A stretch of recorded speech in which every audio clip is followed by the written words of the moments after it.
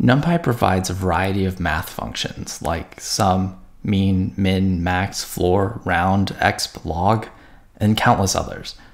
When you understand how to use one of these functions, you'll understand how to use nearly all of them.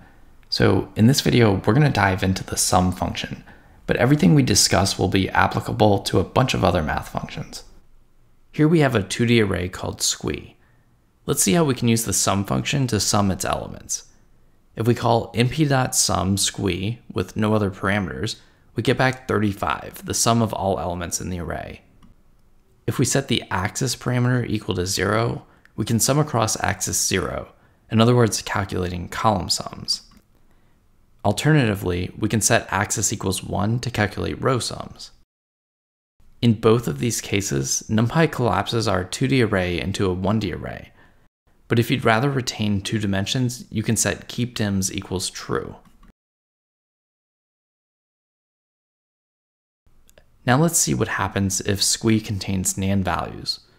We'll start by setting the top left value of squee to nan. And let's go ahead and sum all the values in squee. In this case, NumPy returns nan because the sum function expects all values to be non-nan.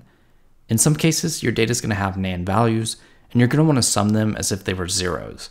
There's a few ways you can do this. So your first option is to use the where argument to exclude nans.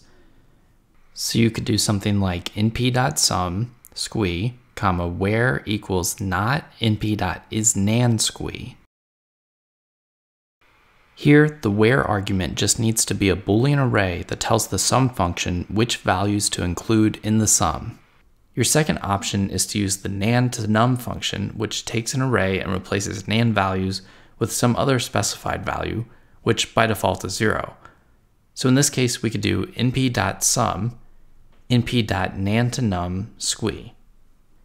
And then your third option, which is probably my favorite, is to use the nansum function, which works just like sum, but it treats nans as zeros.